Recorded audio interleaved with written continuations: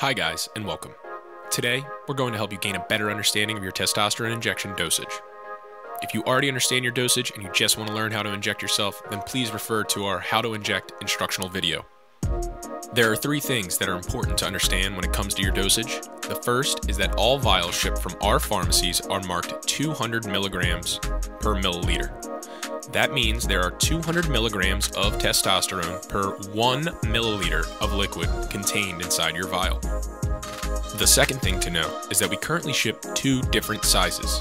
Depending on the pharmacy that fills your prescription, you'll receive either a small 1 milliliter vial or a larger 2.5 milliliter vial. Both vials contain the same strength mixture. The quantity or amount inside each vial is the only difference between them.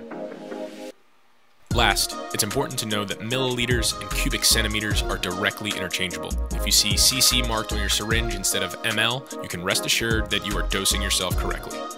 Still with us? Good. Then let's go over the dosages that are most commonly prescribed by our physicians. If your dosage isn't listed here, just remember the amount of oil you'll inject is half of your prescribed dosage. In other words, a 200 milligram dose is 1 milliliter of fluid to inject. Yes, it can be confusing at first, but we promise it'll get easier. Let's get there by starting with smaller, more common dosages, then work our way up. Let's say your doctor prescribes an injection dosage of 50 milligrams a week. That means you'll inject 0.25 mLs or cc's of testosterone. Your doctor may also recommend that you split your dose into 2 injections on 2 separate days throughout the week. If that's the case, you would inject 1.25 milliliter on each corresponding day. For example, a Monday and a Friday.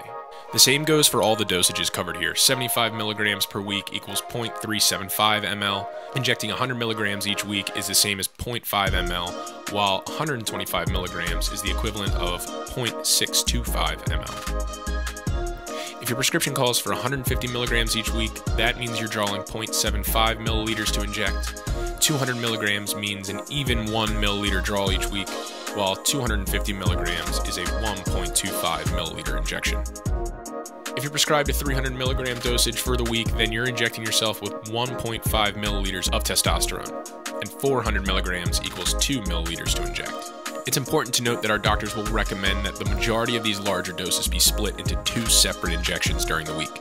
This way, you'll feel the beneficial effects of your treatment through a 7-day period, rather than just the first half of the week. If any of this is still unclear, we urge you to watch this again to make certain you understand how dosages work. Otherwise, let's now review the syringes that are used for injection and explain how you'll draw the fluid into your syringe. If you're using a large barrel syringe with an interchangeable needle tip, drawing your fluid will be fast and easy. There will be 2 different needle tips that you can use. First, use the needle tip with the smaller number. This is generally 17 to 19. This needle tip will draw the oil out of your vial since it has the larger diameter. Then you switch and use the needle tip with the larger number. This is generally 25 to 29, which is skinnier to inject and administer. Keep in mind that using 2 needle tips may end up pulling slightly more fluid than you need, since a small amount may remain in the reservoir when injecting. If you ask us, we prefer injecting with the insulin pen. These are generally 27 to 31 gauge. The draw of the fluid, though slower, is more exact, and injection itself is pain-free. Here's how to draw your fluid. Pull the plunger all the way back, turn your vial upside down, and insert your needle. Next, inject air into the vial by depressing the plunger. Allow pressure to automatically fill the syringe. Then after a moment or 2, pull back on the plunger to create a larger vacuum. Allow the oil to go slightly past the required amount. Then you'll carefully inject extra fluid back into the vial. Be patient. It could take up to 30 seconds to pull all of the oil into the needle. It takes a while since it's a narrow needle, but you'll waste less and it's far less painful. You'll want to get rid of any air bubbles. Be sure to tap and flick the syringe before removing it from the vial. After that, you are ready to inject. For more information on the injection process, please find the video in our library.